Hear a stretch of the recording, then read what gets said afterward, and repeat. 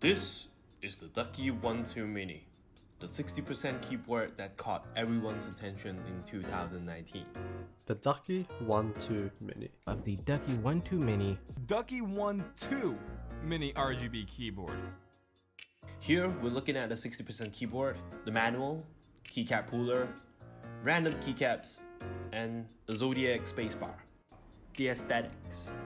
The keycap right here, you're looking at the red and yellow color and some rubberized keycaps. I got it from Taihao. If you guys want to know more about Taihao keycaps, click the link below. I'll put it right there.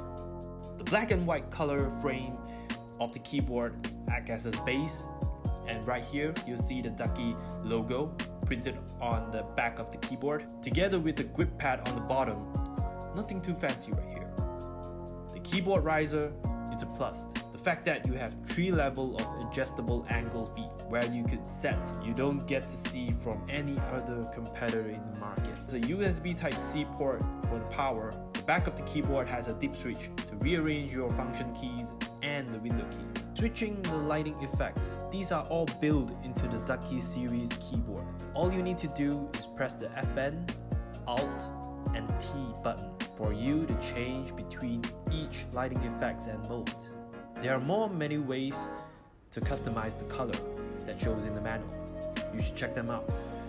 We can also record the board macros, which you can press FN, Alt, Tab, and all the good stuff that is all cramped into this keyboard. You may need the manual to check the details for further instruction. Here's my advice. The 60% keyboard ain't really my cup of tea. Here's why. Taking in a smaller size keyboard, we sacrifice the important keys as a content creator. Arrow keys are crucial for me. Same goes to my F1 to F12 keys, delete function home. Plus, the arrow keys are replaced with second layer function. As a gamer, it doesn't really change much aside from my previous full keyboard setting. Another thing is, when I'm editing videos, I want to use the delete keys instead of using the second layer keys, which I need to press the FN and backspace.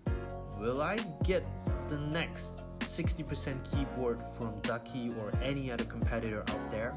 Not really. I think I would stick to 10 keyless keyboard for my next keyboard usage. Hope you guys liked the video. I'll see you guys next time.